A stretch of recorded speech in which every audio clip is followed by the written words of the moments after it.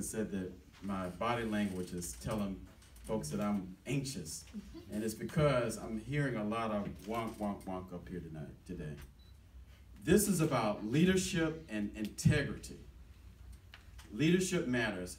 Past performance is a great indication of future success. You've heard a bunch of ideas up here, but very few people have talked about leadership. As chairman of Fulton County, I led the fight to save Grady Hospital.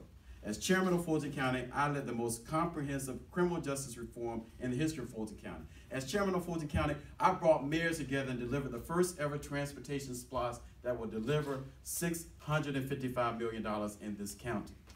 Integrity, you heard a bombshell.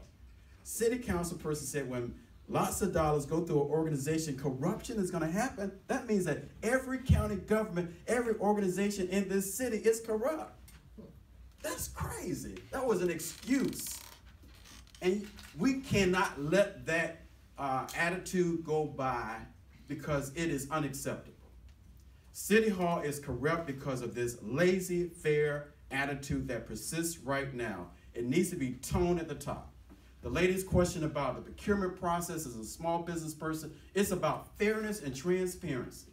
And it's not happening right here in City Hall. And for city council folks to make that type of excuse, and others when question and do the rope-a-dope, for this city council president to say that it was an administrative thing, it's an ethics violation. I'm calling it what it is. This race is about leadership and it's about integrity. I have provided leadership and I have set tone at the top. City of Atlanta right now deserves it, and I will bring it as the next mayor.